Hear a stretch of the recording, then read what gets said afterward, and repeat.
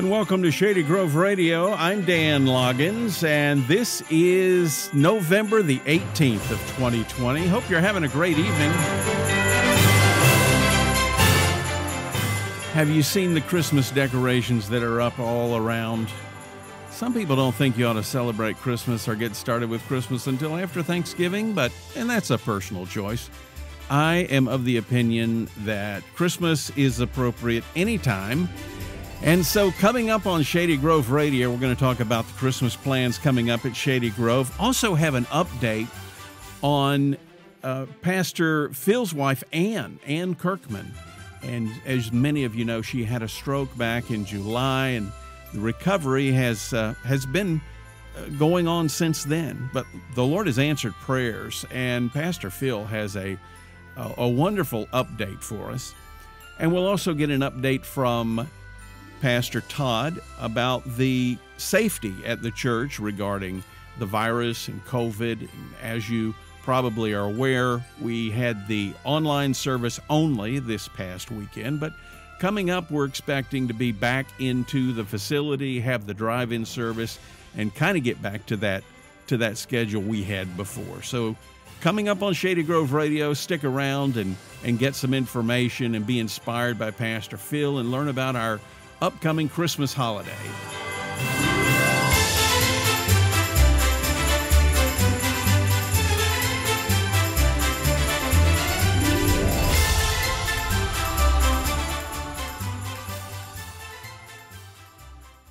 Hello, Pastor Phil. Hey, Daniel Loggins. How are you doing, sir? I'm good. Well, how's Ann doing? Ann is doing much better. She's improving slowly every day. And we got a good report last Friday. She had to have a Doppler on her left knee because when she was in the hospital after she had her stroke, they found a blood clot behind her knee. And so they put her on Eliquis. And the neurologist said that would help alleviate the stroke or take the stroke, the blood clot, dissolve it, I should say. Mm-hmm. And so they did a Doppler to see if it had worked. And the Lord answered our prayers, and it worked, and the blood clot is now gone. And they called today and told us that they could or she could stop taking the Eliquis if she so desired. But she goes back next Monday to see her primary care physician, and so she's going to wait to talk to Dr. Timberlake next Monday to see what she recommends, what to do about the Eliquis. Well, it sounds like she's making great progress. She is. She's still doing outpatient therapy at Moses Cone Hospital in Greensboro, and she's now she's able to walk with a cane rather than a walker, but she still uses her walker around the house if she's by herself. But if I'm here with her during the day or at night, she walks with the walker, so that's an improvement. Our goal is to get her where she can walk without any help or any aids at all, and so with God's help, we can do that. And I know you had family and helping give care. Are they still needed there, or how's that going? They have, of course, they have lives of their own, and they have kind of gone back to their own life. They're here to help when I need them to. But Ann hasn't progressed enough that I'm able now to go back to the work at the church 2 days a week rather than working from home. I've gone back to the church, and she's able to stay by herself during the day. And so that's answered her prayer, too. Like I said, she's getting better and better every day. I do go home at lunch, to have lunch with her and help her, that kind of thing. But I don't want to leave her for 8 hours, straight. But 3.5 to 4 hours at a time, she does fine. Well, that's so exciting to hear that progress because, You know, that was, like you said before, that was a very serious stroke she had, right? Yes, it was a massive stroke, and I think I mentioned this earlier, but I'll just, if I haven't, the doctors told us that there was two miracles. The first miracle was that she survived the stroke when she had it. The second one, that she has progressed as far as she has in this shorter period of time. So that's nothing but answer to prayer. And we know that many prayers have gone up. We felt them. And we know that God still answers the prayer, and we believe in the power and the healing of prayer. So don't quit praying and just asking God, because what a mighty God we serve. Absolutely. Was it, just looking back on these, how long ago was her stroke? Her stroke was on July the 18th. And, you know, the hard thing about that is she'll always remember that date. And there's two reasons for that. The first reason is that was her mother's birthday. And so, you know, on July the 18th, you know, she celebrated her mother's birthday. But also, that is our youngest granddaughter's birthday. She's born on July the 18th. So Ann's always going to remember that date as the day that she had her stroke. And you guys have really seen God move in this, haven't you? Absolutely. He's been with us every step of the way from day one. You know, like I said, when I noticed, you know, that something wasn't right, and from that point on, he's just given me a peace that you can't understand. You know, usually you think when something really tragic really happens, you fall to pieces, or, you know, it just tears you apart. I got to tell you, Dan, I never felt that. I had a peace that I can't explain, and it's just God's presence, and he just kept a calmness and a peace that's unbelievable. You know, like I said, it's just words can't express it. Do you think it's possible for other people to experience that kind of peace in a similar situation? You better believe it. You know, if you just trust in God and say, you know, it's out of my hands, God, but but you're bigger than anything that we're going through, and bigger than anything that we face, and we put our faith and trust in you, he can give you peace, and he can give you a calmness and assurance that no other way in this world can that happen. I know you can, anybody listening to this tonight could be worried about something, and we all have things that weigh us down, that we're concerned about, but we can turn that over to God, like right now, and experience peace about that. Am I right about that? Yes, sir. Yes, sir. And I don't mean just a shallow peace. I mean a peace that, you know, that when you put your head on the pillow, that you're able to go to sleep knowing, you know, that God's got it covered with his hand. And that's what you have to trust in. And it's just an assurance. It's just that the world can't understand. The world can't understand that. But anybody who believes and trusts in God knows that all things are possible. And we got to believe that. And, you know, we're mindful of what he just told the disciples. He said, if you have just the faith of a mustard seed, that you can move mountains. So that, you know, how tiny a mustard seed is. And so that's not much faith, but a little faith in God can do wonders with it if you just let him and trust him. What has the church family meant to you during this time? Oh, Dan, it's unbelievable. You know, the number of cards and phone calls and all the things that we have gotten. We've gotten hundreds of cards, I should say, from people for just praying for Ann and lifting her up. It's unbelievable. And what an outpouring of love, but also the phone calls and the word of encouragement, you know, that I got from other pastors and from people in the church, to just know that they're praying for us. It's just uplifting, and it's just just knowing that people really, truly care. And they do. You know, sometimes we kind of think that they don't, but people really care.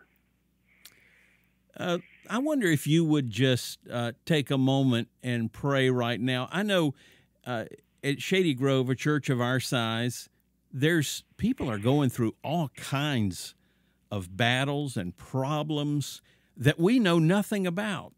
We get some of the prayer requests, and we have a group that prays, and I know your Sunday school class prays, and other classes do too. But sometimes I wonder if we're even touching the tip of the iceberg. There's a lot going on out there, and I just wonder if you would be, I'm sure you would be willing to just take a minute or two here and just pray for the people in the church, the things we don't even know they're going through. I'd be honored to pray. And you know what you said is so true. We never know what our brother or sister's going through in life. But when you have, 300 to 400 people in a congregation, there's always somebody that's going through a tough time. And as pastors and as lay men and women, we don't always know what somebody else is facing.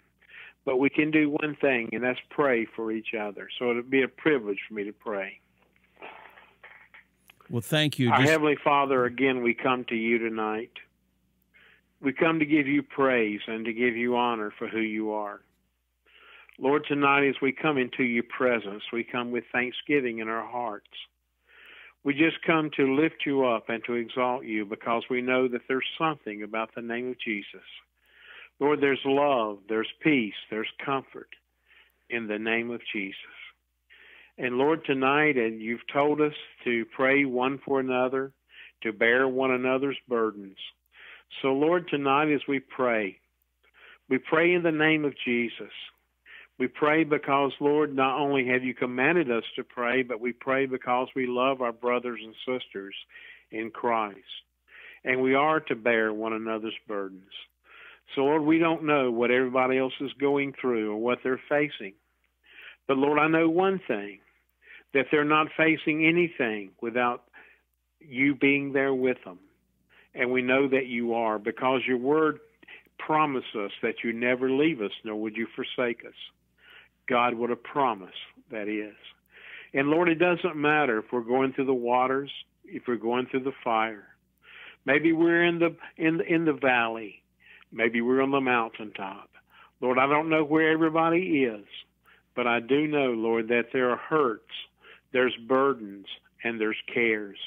And Father, tonight we cast them upon you. Lord, you're the King of the kings, and you are the Lord of lords. And Lord, tonight we know that you're still on the throne, but you're still in our midst at all times. And Father, we thank you that you are. Now, Lord, you know the hearts, you know the burdens, and we cast them upon you, because we know tonight that you are the truth, the way, and the life. There is no other way except through you. Lord, the world doesn't have the answers, but we know who does hold the answer. And Lord, you hold all things in your hands. And Lord, again, we pray in the mighty name of Jesus Christ. And your word tells us that if we pray one for another and we believe in our heart that, Lord, that you will hear our prayers and you will answer. And we commit it into your hands, and we ask that your will be done. And again, we give you praise, we give you the honor, and give you the glory. And Lord, we love you more than anything else. Let us be obedient to you. And again, we commit this time into your hands, and to God be the glory. In Christ's name, amen. Thank you, Pastor Phil. Boy, this has been like a little personal revival for me here, to hear you talk about what God's done for Ann and how it's encouraged you. I just hope you guys have a wonderful rest of the evening and a great week ahead, and give Ann our love, okay? Okay. All and right. We'll talk to you later. Thank you, Dan. Right, see you now. Bye-bye. Okay. Bye-bye. Hey Shady Grove, it's your girl Tanisha here. I don't know about you, but I am so looking forward to the Christmas season. Soon our buildings will be filled with beautiful decorations to bring in the warmth of Christmas. Each year, lovely poinsettias that are dedicated in honor or in memory of loved ones are incorporated in our Christmas decor. This year, the Christmas poinsettias will be in 6-inch pots with red flowers, red bows, and green foil. They're going to be beautiful. So dedicate one today. They are $10 each, and throughout the weeks leading up to Christmas, we will post the Poinsettia Tribute recipients in our emails, in service announcements, and in a special Christmas bulletin. Just text the word flower to 336-525-5870. Ordering closes this Sunday, so hurry up. Go ahead and take out your phone, text the word flower to 336-525-5870, or grab an order form from the Welcome Center this Sunday. With me now is Pastor Todd. Good evening. Hey, Dan. How are you doing? I'm well. I know a lot of people have questions, and I have a few myself, regarding the church services and what's going on at Shady Grove. I know this past weekend we only did the online service, the online replay, and I'm sure people are asking, are we ever going to get back into the sanctuary? Are we ever going to have in-person services? What's coming up this weekend? This weekend we are planning to go back to our normal schedule, at least normal as far as what we've been doing throughout the fall. We'll have the drive-in service at 9 o'clock, and then we'll have the in-person service at 10:30 like we had been doing. You know, with this individual who had COVID, tested positive, and was on the campus, I personally thought the response of the church and the leadership was really good. How did all that come about? Who made the decisions? Go ahead. Yeah, it was the staff and the board working together that walked through that process. Once we found out that the person had been on campus, they were not at worship service, but they were on campus, and that week after, and once we found out that they had tested positive. A lot of phone calls between me and Scott Crotty and just talking to other staff, tracing down who they had been around. Very thankful they, were not at a worship service. And then, so we just traced around who they were around on campus and informed them so that, they could be aware of the situation.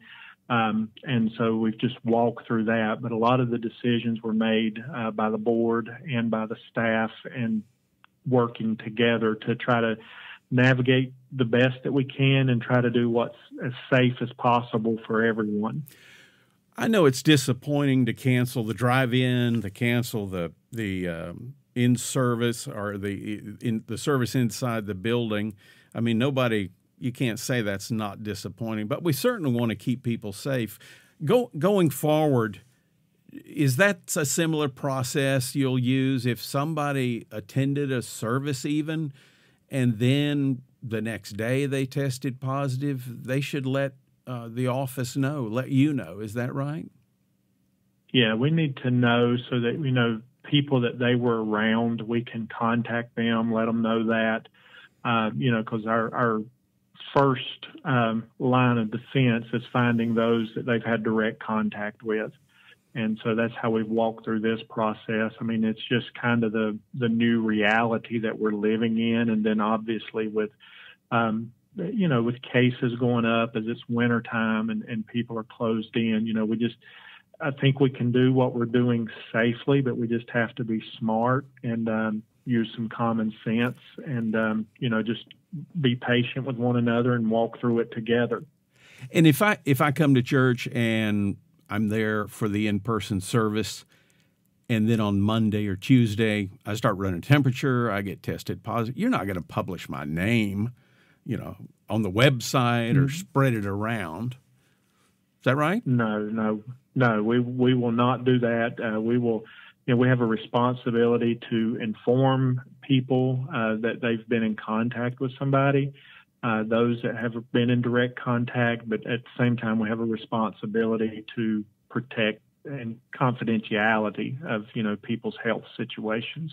So this is an ongoing thing that's going to go through December, January, February, I guess all the way into the spring, maybe the summer. I don't know how long this will last, but it's something that Shady Grove and all the attenders and the members need to keep in the forefront of their mind that we need to be safe. We need to make sure there's notification if somebody comes down with the virus, and just keep each other informed. I guess that's part of loving your neighbor. Am I close there? Yes, and that's one of the reasons why, we do the RSVP. That helps, us know who's at the service, so that if anything were to happen, we could, trace back, the ushers and people are doing a good job of, when they do attendance, not just counting, but knowing who's there in a service.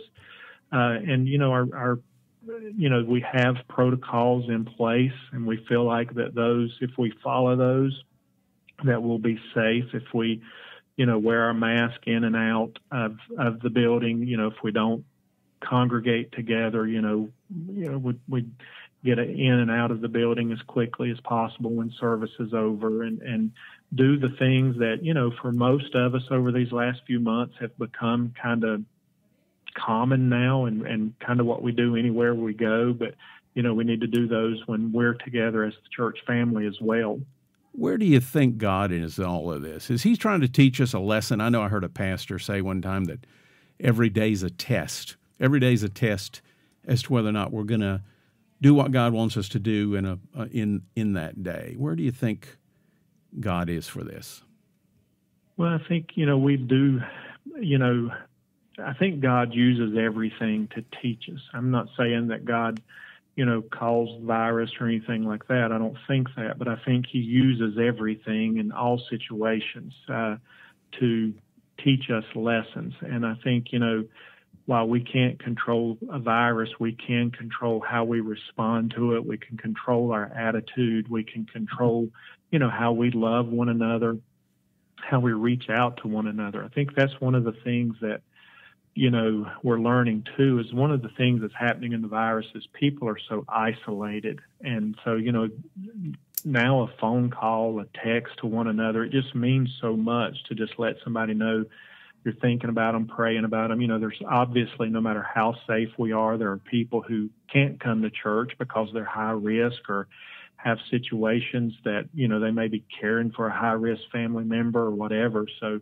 just to reach out to one another and say, what, I just want you to know I'm praying for you, thinking about you. Those are the things that, I think God teaches us as how we need one another. When we get isolated from one another, you don't realize how quickly you can get lonely. I know we have coming up something really exciting for the holidays. The anticipation of Christmas seems to be, that's the big deal to me, is all the anticipation and building up. And I understand we have some special things coming up for the holidays. Yeah, we're excited. I love Christmas. It's my favorite time of the year. And like I said, just naturally, it builds anticipation and excitement. And I think this year more than any year in the past that I can remember, people are just, kind of excited, wanting to turn a page and look for something. And it's just really, we're going to celebrate Advent. That starts the Sunday after Thanksgiving. We'll be doing the Advent wreath, and that's just a time in the history of the church, the calendar of the church. It literally means that, waiting and preparing for the coming Lord. And, we live in a season of Advent all the time as we wait for the second coming of the Lord. But, at Christmas, we really start turning our hearts towards the manger. And so we're just doing things like that brothers and sisters in Christ all over the world are starting to focus on the coming Christ. So we'll have the Advent wreath, Miss Phyllis kids working on decorating the church, and the church is going to be decorated. I told her, I'm a Clark W. Griswold fan, so as loud and as gaudy, that's good. So, excellent. And then, our theme for Advent is going to be hope, and just working on that. And the messages are going to kind of center around the hope that Christ brings, and just one of the things that God showed me has just started working this way is a lot of times we talk about hope, and it's like we wish this would happen. We hope the virus goes away. We hope there's a vaccine. But in the Bible, hope is an expression of what God has promised to do, and its strength is built on His faithfulness. And so that's a little bit different than sometimes what we use hope for. And I think that's what we need to be reminded of now. We have hope because of what God has promised us and because of His faithfulness. And, when we find our hope in those things, our perception of what's happening around us can change. I think hope is an excellent theme for the Christmas season for Shady Grove. I just scribbled down just a second as you were talking about that. I wrote down season of hope because it is a season of hope. I wrote star of hope. We could talk about the star of hope, the journey of hope, the faith of the wise men who spent they took part of their lives and spent that in search of the Messiah. And then the last one I wrote down was startling hope, where maybe something the shepherds experienced when the angels appeared, and it was a startling thing, but it inspired hope in them. So that is a great point for Shady Grove and the season coming up. And what about Christmas Eve?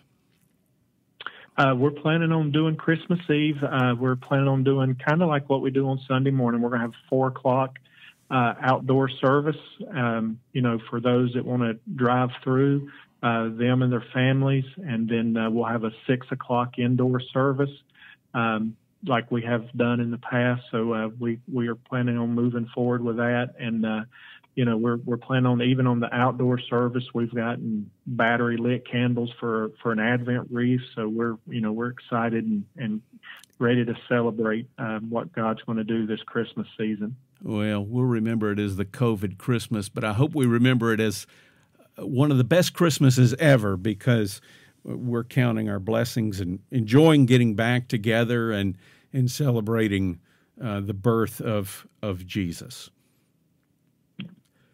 And so this will be your very first Christmas at Shady Grove for you and Michelle, being our lead pastor. I wonder if you have any thoughts you could share with us about this very first Christmas as our pastor this time. It's for us, we've been talking already about how, it's just so good to be in a church family once again. And I think Christmas in church, to me, is always one of the best seasons of the year. And, and just feeling that, we have extended family, we have family, but, there's just something special about walking through this time of year with a church family and getting to lead a Christmas Eve service again and just doing some things like that. I'm really excited about that. And, I've just excited about being here. It's been a much more eventful first week than I anticipated, but it has just it's been good. You've only been here a week. I hadn't thought of that. Yeah.